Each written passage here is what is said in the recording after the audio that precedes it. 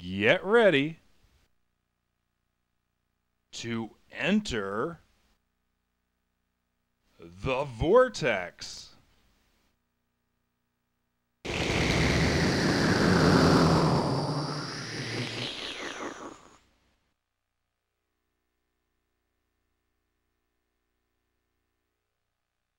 Starring Vandita.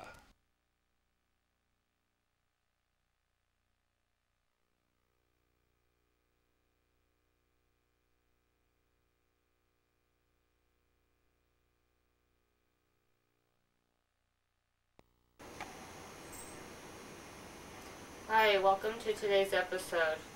Today's episode is called Picture Perfect, and it's about organizing your photo albums and any related accessories. If you're a photographer like I am, then you may have different kinds of cameras which might involve different types of film. So the first one, which is the easiest to deal with, is the APS cartridge film. You'll notice that I have two binders for that, and these are pretty easy to organize. Well, can you hold that for a second, please? Yeah, excellent. I didn't get a chance to see it. I've also put a binder label on the spine indicating what it is, which I also need to do for this one. The next step in organizing your photos is to organize your negatives. I've gotten to the point now where I have at least organized or filed my negatives. You could get these three hole punched negative holders at any photography store, and obviously the binder you can get anywhere. This one requires a label on the spine. It doesn't have one yet. It will. And how would you recommend putting that label on? Would you just kind of get a pencil and write it on a piece of paper, or would there be a special... I handwrite because I have good handwriting, which I learned in first grade from Mrs. Wallace. But some people obviously didn't have Mrs. Wallace as a first grade teacher. So, anyway, hopefully you still know how to write. If not, you'll need to use one of those label makers, like I showed you in Spice Girl. This is filled with other negatives, as you can see. So, there are those. Sometimes you get label or negatives of a special size. I used to take black and white pictures a lot, so I put these in these special containers. Now, do you keep any kind of reference on what you have in which binders and such? So, for example, if you wanted to reprint of that one particular shot from, you know, Sweden or wherever the heck you might have been? Absolutely not. No. That would take away from the spontaneity of the photo experience. I see. What you need to do, even though you're provided with these lovely negative holders, Hold it up. from wherever you happen to get your photos developed at. By the way, I recommend going to a place that only uses Kodak paper. It is truly the best paper available. Now, do you ever get your photos developed at that warehouse store? No, it is too busy, and there's the risk of somebody else looking at your photos. They do, however, use Kodak paper, and they charge a very reasonable price. So if you don't mind somebody going through your pictures, I don't want somebody looking through my pictures other than the nice folks at Wolf Camera. I see. So now when I go to one of those 1 hour photo things, I mean, they don't actually see my pictures in there? Oh, they do. Oh, they do. Okay. But the point is, I don't want a non-photographic worker looking at my pictures. In other words, anybody could go through the warehouse store and find my last name and my first name and know that those pictures are mine. So, once you've taken care of that, the next step is how to organize your pictures. A lot of people have a lot of different types of photo albums. I really don't recommend that because they take up far too much space and are really difficult to organize. I can give you a personal example where I made that mistake. I normally buy this size of photo album, which you can buy at your local warehouse store. But I unfortunately bought this size also, and so now I have to live with the consequences of that. Now I've got a question. Now, you know, I've often tried to get, you know, the same style, you know, holder for my pictures, a photo album or whatever. Usually the problem is you go in and one day they have a certain size available and you buy it and you don't buy new ones for maybe a year or two, and then when you go back they don't have that same size, they don't have the same style, they don't have the color scheme you were doing or whatever. I mean, how do you handle that? I don't have a color scheme. This is the style. I have purchased these for the past 8 years at the warehouse store. So there's no problem. Okay. If there is a problem, you can always go to the manufacturer of the album. Next time you buy one, be aware of where you bought it from, and send a note to the manufacturer, which I've done to get extra pages for the albums. I see. Now, you may have some photos that you want to organize separately or differently from your normal photos. So let's look at the exception cases first. Again, for slides, I bought some slide holders, and I bought some pages that hold only 4 pictures. And what's that for? Just for exceptions. I see. And what would constitute an exception? A photograph that was taken maybe by a professional photographer at a holiday party. It's just a whole different types of photos. Okay, or for example, if somebody gives you a photo, you know, for Christmas or something, and it's not the size that you normally use? Correct. Okay, or if you can't seem to cut it to the appropriate size, that's also okay.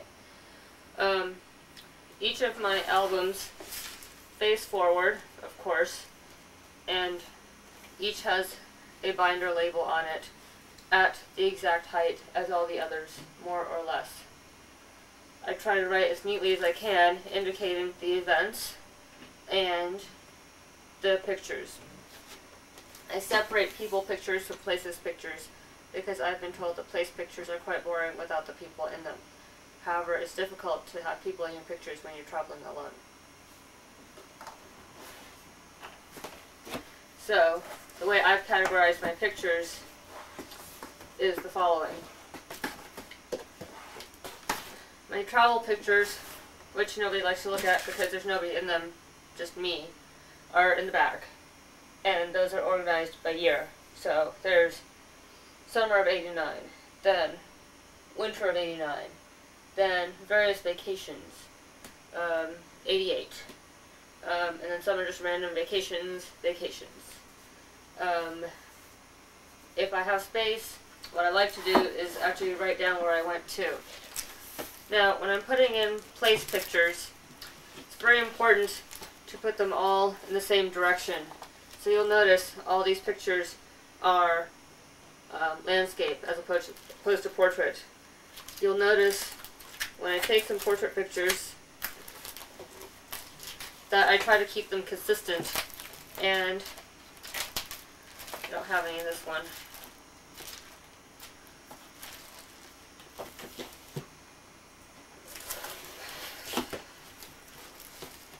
Here we go. When I have pictures that are portrait style, as these are Stonehenge, you'll notice that they're all in the same direction. So the viewer... Tilt that forward slightly. Yeah, very good. So yeah, the viewer of the photos is not turning their heads around in an exorcist-like manner to try to view the pictures in the album. This way, you can also easily find what's appropriate for visitors to view, as well as what your own personal and photographic preferences may tend to.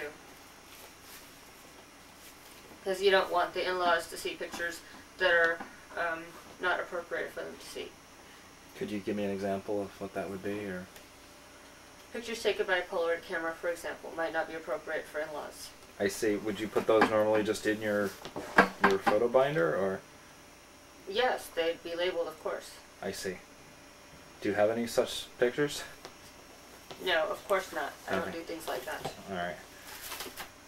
So again, you'll notice that all the landscape pictures are landscape oriented, and I think I noticed a couple here that were portrait style, and these are separate. So again, these are all the up and down ones. Now that one there had a picture of a person in it, and it was next to one Random of a person. building. Oh, random person, which kind of constitutes Person scenery. I do not know. Whatever. Okay. Sideways pictures. Up and down pictures. Sideways pictures. The spine, you can read, says London 99. Okay. Now, what to do about pictures that are from your previous life, where people were not aware of organizational techniques as they are today. I labeled that album Family and Friends. And if they're older ones, and they're small size pictures, like Polaroids for example, here's one Polaroid of a desk. You see it? I see. Why do we have this Polaroid of this desk? Is there any particular significance to the desk? It's the desk your father photographed. I see. It wasn't like Abraham Lincoln's desk or anything like that? No. Okay. But you'll have to take all your pictures out of all your older albums. You have to. And why is that? So that you can organize them in the new methodology. I see. Just like when you get a new software system at work, you have to migrate all your old systems to it. Otherwise, you're making your new system as obsolete as your old systems. Most people, obviously, don't realize that. That's why there's a lot of consultants who are employed. Okay, now this one's called Weddings, Parties, Xmas, Graduations. This is where Christmas pictures that you get from people who send you a picture of themselves every year would go, for example. And I have a friend of mine who sends me a picture of herself and her husband or her family every year. This is where her pictures go. This is also birthdays of mine from the past. So they're all here. Now they're not entirely as organized as I would like them to be, yet they are fairly chronological. And they're in pretty good sequence. Anyway, you'll notice I have these pictures from my childhood, which I have taken and conveniently placed into this location. Please standardize unphotographed size. 4x6 is ideal. If you don't take 4x6 pictures, I recommend you cut all your pictures that you have taken in the long ways picture and the APS film. Okay, there's really no reason not to have any other size of the photos. Okay.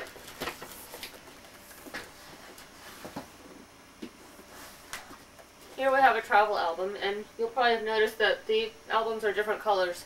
That's fine, it helps you identify them, and personalizes the whole photographic experience.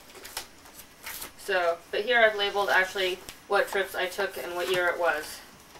So, and there's nothing wrong with taking pictures of things.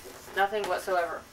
I personally enjoy pictures of buildings that are decayed or decaying, and construction sites. Here is an album called Pets, Residences, and Employment. I've had many pets that I've gone through, many residences until recently, and many places of employment. So it helps to keep records of the idiots that you used to work with so that you make sure you don't work with them again. Are you trying to say that you have a large collection of name tags and hairnets? I do, and badges, so I can get back into any of the buildings I need to. Here's my old bird, Pookie. I forget who this is. The lovebird. Iggy the iguana. Bunny the bunny. Kitty the cat.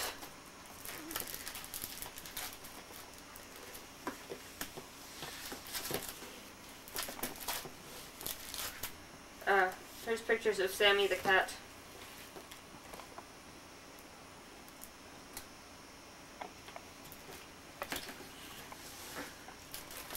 So the deal is basically the following. Residences. You want to take pictures of your house, also for security reasons, so that when things get stolen, you can find out where they are.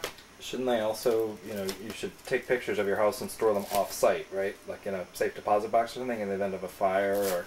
That's correct. Or if somebody were to rob you and actually steal the, photographs in addition to whatever else. That's correct. Okay.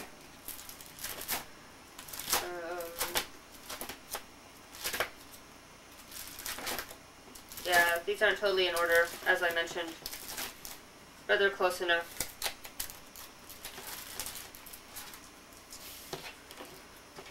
Here's a lovely picture of the cat with a reindeer hairband. Oh, goodness. She looks so happy to be there. And here's a picture of the other cat with the same hairband. All right. So, any other tips for the viewers, Manthita? I call these pictures kitty porn. Kitty. That's a new phrase of the day, kitty porn.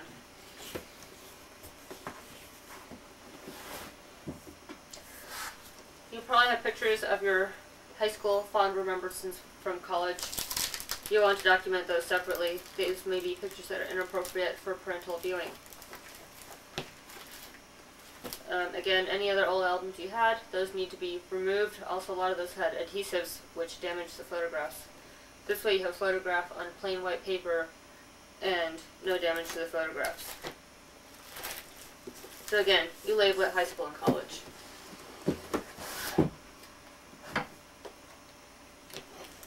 What you do then, here, more vacations. Again, these go here.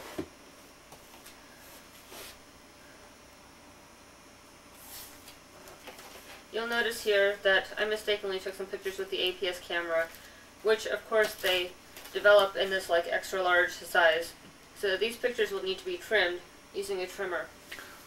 Now, what if, I don't know, what if you can't trim the photo? For example, you know, the thing you're trying to get a picture of takes up the whole picture. I mean, then if you cut the picture, you would lose part of it. Nobody's going to notice. No one will notice. I And see. frankly, most people won't even care. It really won't damage much of anything. Here's my photographic cutter. You can buy cutters of all sizes at an art supply store. I actually laminated a lot of these pictures for posterity.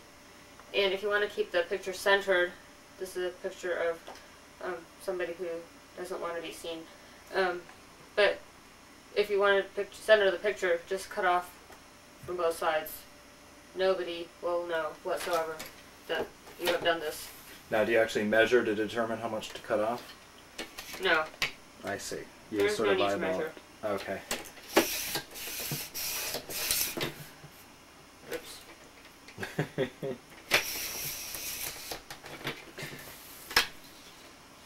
This can actually be quite an enjoyable evening event.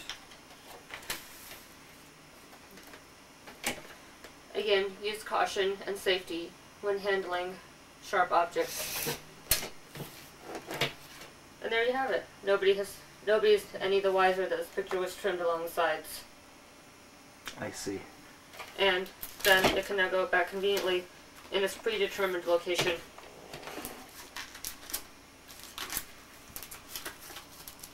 And it now fits perfectly. Here's a picture I took and I trimmed previously. Can you tell that it's been trimmed? Of course not. Why would you be able to tell it's been trimmed? Well, yeah, but that's a picture of a field of flowers. I mean, what if it's, you know, people or something? Most people are not very good photographers, myself included.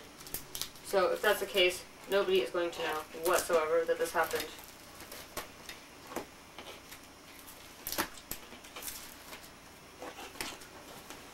Okay?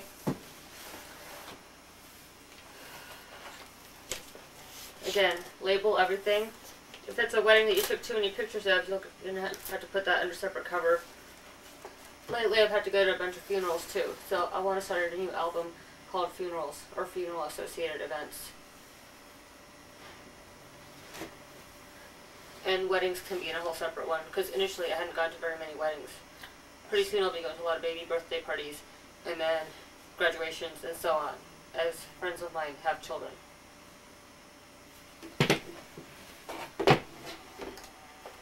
This one's called Growing Up. This is where I put random assorted pictures of mine.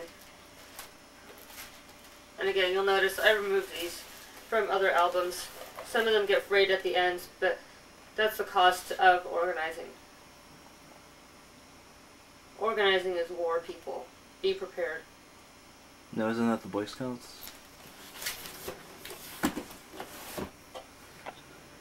Now, when you get random pictures from people from random, like, Christmas cards and things, what you need to do is have a place for them in one of your albums. I have recently gotten lots of cards from people with their pictures in them. And, yeah, I might recommend it. That's very nice, but it really wreaks havoc on an organizational photographic system. So, that falls under the Christmas category. And so all Christmas pictures go in here. Sometimes it bears reorganizing pictures because you may not have allocated enough space.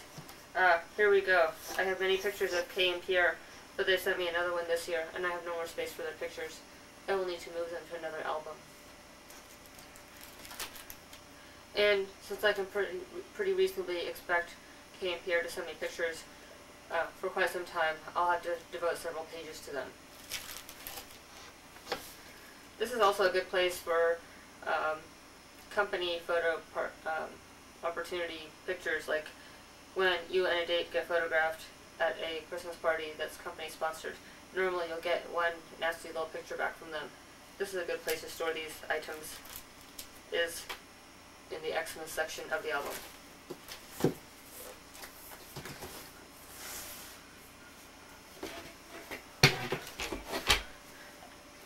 If somebody in your family has a baby or has had a baby recently, you'll probably be receiving lots of new pictures of them, whether you want them or not. The point is, they all have to go into a separate album, labeled as such. We don't get to see what's written there? I don't think it's a good idea. Okay. I don't really know what the parameters are. I see. You think your sister will be upset if you said her name or... Well, we can't say her name, that's for sure. But Okay. the whole point is, you're going to get lots of pictures, so you might as well start a separate album of pictures of the baby, because everybody photographs babies, because all babies are cute, and that is mostly true. My niece is certainly cute. I've seen a lot of babies with big heads. They're not very cute. So, I do understand that, I mean, babies are generally born with big heads. No, I've seen ones with heads that are really big. I see. I can only imagine what they were like as babies. I see. They must have been incredibly grotesque. Okay, I've noticed a need for myself to purchase a photo album or two because I am clean out of space in my photo album area. This I will add to my list of shopping items to get from my favorite warehouse store. And I will of course have to move all these pictures from 2 weddings that I went to immediately to the new albums. It's rather unfortunate, but it will have to be done. In the meantime, this is a good holding location. What to do when you've bought extra albums that you can't really use? A good thing is to give them to relatives, or perhaps to re-gift them.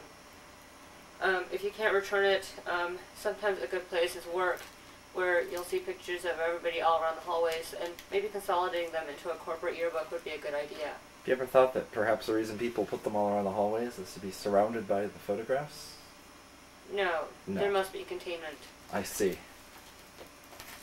Plus, a lot of the pictures are quite inappropriate to have hanging around the office. And if you put them in a corporate album, you have them for posterity. So, let me just show you how I put negatives into the negative binders. You'll see I already put the labels in here. I just have not labeled the binders as of yet. But all the memories are contained in one space. There's no need for you to go hunt down some picture album in the garage or the basement if you have one, or any other such location. All you have to do is go directly to your files, and you can find whatever you need. I was not quite this organized, or at least I didn't used to be with albums, but I find it really helps. And the reason I don't organize the negatives is because you still want to have, I don't know, you don't want to be totally organized, plus who has time to do all of that anyway? I certainly don't. When I throw them in here, I just throw them in real quick. And, you know something, I don't even really bother with the whole concept of, oh, no fingerprints on the negatives. Trust me, if you want a picture, you can get it, and it's really not very much of a big deal at all.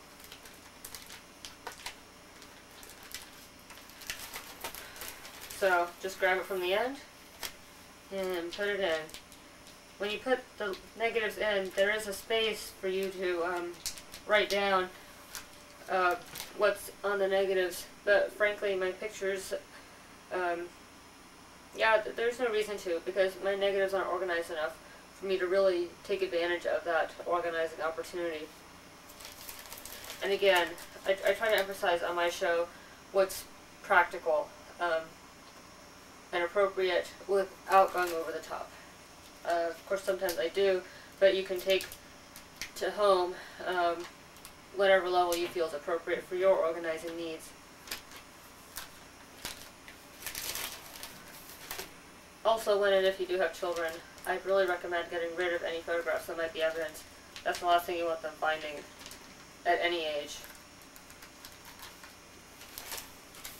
Especially if you know, happen to die suddenly and they have to go through your stuff.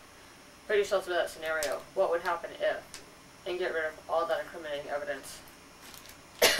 Because it will not be, it will not be pretty. So that kind of brings new meaning to that expression, live every day as if it were your last. Sort of a bit of a misbalance there. You don't really want to have pictures around of you doing nasty things for your children to see. Nobody wants that. If you have them on your computer, erase them. Yeah, do you have any tips for people who are, more digital photographers? I mean, I know me personally, I don't even think I own actually I may own like a little Instamatic or something, but I don't normally shoot on film. I do everything digitally. Any tips for how to organize your photographs? Get them printed. That's your answer, okay. And laminate them, please. And laminated, okay. I don't take digital photographs because I don't think the quality is there. I believe in 35mm pictures, and the APS film is one of convenience and very handy on a little trip. How about those little disposable cameras? Do you have anything to say about those? Well, they're disposable. They harm the environment because you can dispose of them, and that puts a great deal of waste in our landfills. So, while I do believe in certain things to fill in the landfills, I don't think photography should contribute to that too much. So try not to take bad pictures because that wastes paper also. The digital camera, no, you have to wait between shots. It just can't do what a professional series 35mm camera can do. And if you're going to do that, then you have a very temporary history of what photographs you've taken because they're not on paper, and because of that they can be deleted and be lost very quickly. But if you put them on a CD-ROM, for example, and stored it in the safe deposit box... You can't have access to those. What do you mean?